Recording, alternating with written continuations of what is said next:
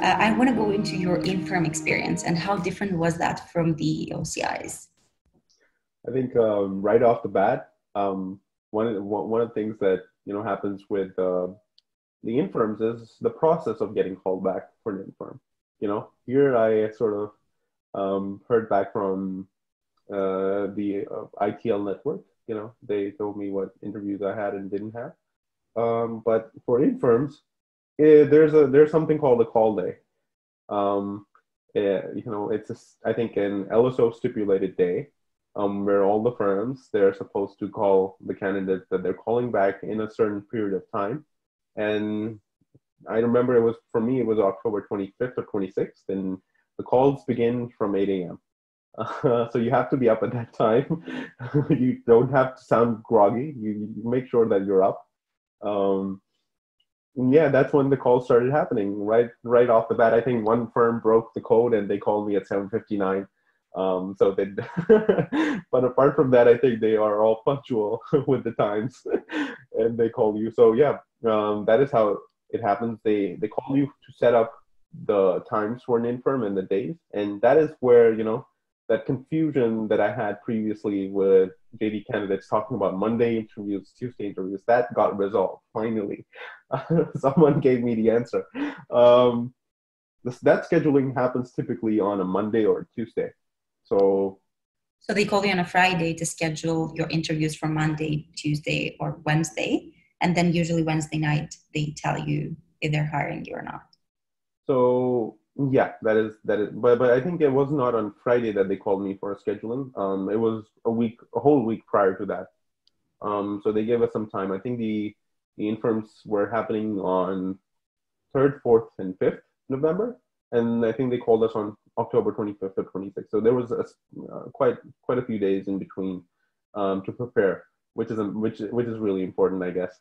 But yeah, that's what they do. They call you up. They tell you that we have 2-hour slots, because infirms, they happen in 2-hour slots at every firm on Mondays and Tuesdays if you're scheduling an interview on Tuesday. So yeah, I got called back from 3 firms out of the 6 that I interviewed within the OCIs. I think it's a good ratio for an NCA candidate, so I was really happy about that. And all 3 were good firms. I've heard, just to stop you for a second, I've heard that once you feel the room and once you interact with the recruiters, you kind of know which firm is your number one. And you try to put the schedule that firm first on Monday morning. So if the first interview happens at 8 a.m., you try to schedule them 8, 10 a.m. And then based on how your experience during the OCIs, what's the second best and then the third best. Did you try to do this or you just went with the flow? I did try to do that, but for my first preference, I didn't. I tried to put that firm second on the list, not the first. So the firm that I felt like I had a really strong chance at, or I could have a strong chance at, that was the firm I put at 8 a.m., where I didn't have to do much to make a favorable impression. That is the firm I targeted for 8 a.m. But the firm that I really, really wanted was at 10 a.m. And the reason for that was I wanted to give myself some practice before going and taking my best shot at the firm that I really liked. That was my approach. It didn't work out that way because timing is not completely in my hands. It's also in the firm's hands when they're doling out, whatever, time slots they have for you. So I had 2 firms on Monday and 1 firm on Tuesday. So that is how it eventually worked out for me. And typically, when you do your Monday interviews, you get called back if it goes well on a Tuesday, and that for a 1-hour interview. So it's not a 2-hour interview anymore on the next day. It's a 1-hour interview callback. And I think the same goes for a callback on Wednesday if you get that. So that's how it typically works. And infirms are, I think, a whole different beast. Because it's not just an interview. It's the 2-hour interview. It's cocktails, it's dinners, it's lunches, it's breakfast. It's a lot of things. So it's a marathon, to be honest. It really is. If OCI, you could say OCI is a sprint. 17 minutes, just you're done with it. But like the the interns are a marathon.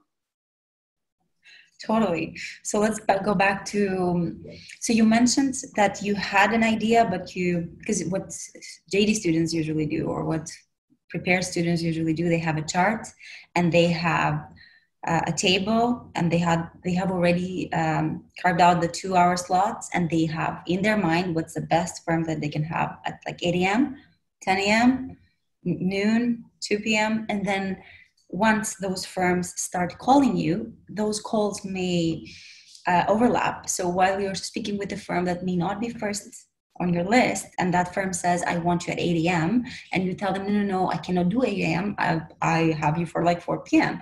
And you schedule that firm for like 4 p.m., and then the firms that you really want calls you, and they're like, I don't have you at 8 a.m., let's just put you at 4 p.m. And you're like, no, I cannot do 4 p.m., can do 10 a.m. So basically, you have an idea, but it's usually, you have to be very flexible because it doesn't really work out.